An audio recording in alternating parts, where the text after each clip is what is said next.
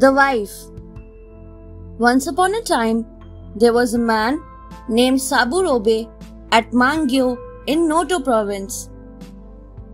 One night, the man went out. When he came back, he saw two wives in his room. He was sure that one of them was a goblin. Amazingly, there was no difference between their appearance or manners or the way they talked. He tried all kinds of tricks and asked them many kinds of questions. Both of them answered everything easily. Saburobe was perplexed and did not know what to do.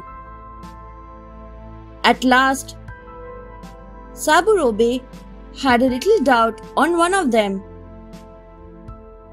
So, he drove her out of the house and let the other stay in the house as his wife. Soon, he prospered and had two sons. The children grew up. One day, when they were playing hide and seek at home, they discovered that their mother had a tail.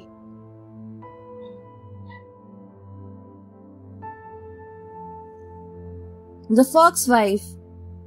Now, when the truth was revealed, she could no longer stay in the house. The truth is that I was a fox, she said.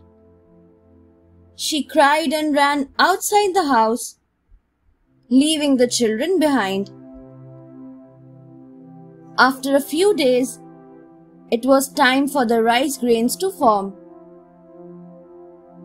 The fox wife walked around Saburobe's rice field and chanted, "Be fruitful, but hide the ears."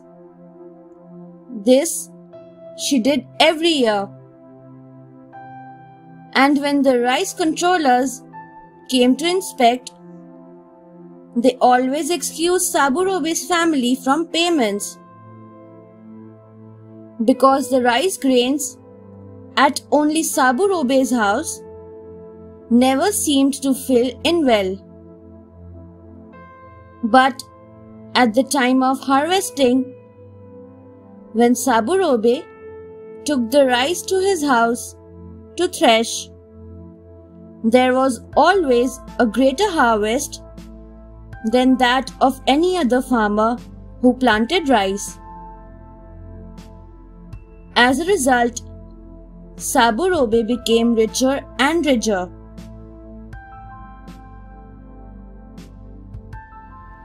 The old man showered with gold.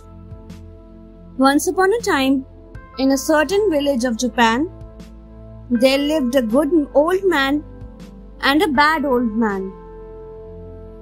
One day, the good old man went into the mountains to work.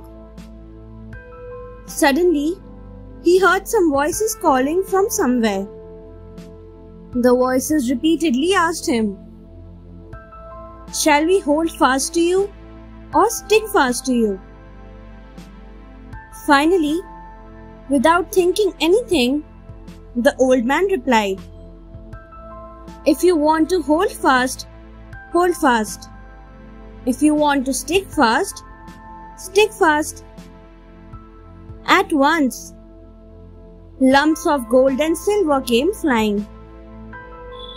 The treasure landed on his shoulders and back until it made him groan. He carried all the gold and silver to his home and spread it out in front of his wife. The old man told her how he got the treasure. When they were talking and looking at the treasure, the bad old man watched them from the window. He was very jealous. The bad old man punished.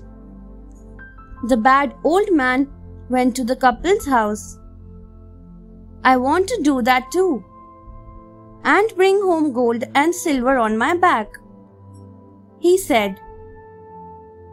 So the next day, the bad old man set out into the same mountains. As he had expected, the voices called him from both sides of the mountain. "Shall we stick fast to you or hold fast to you?" they called. In great excitement, the bad old man answered, "If you want to hold fast, hold fast. If you want to stick fast, stick fast." This time, a huge amount of pulp came flying down from the tops of the pine trees. It landed on the old man's shoulders and back until he was heavily loaded. He rushed home.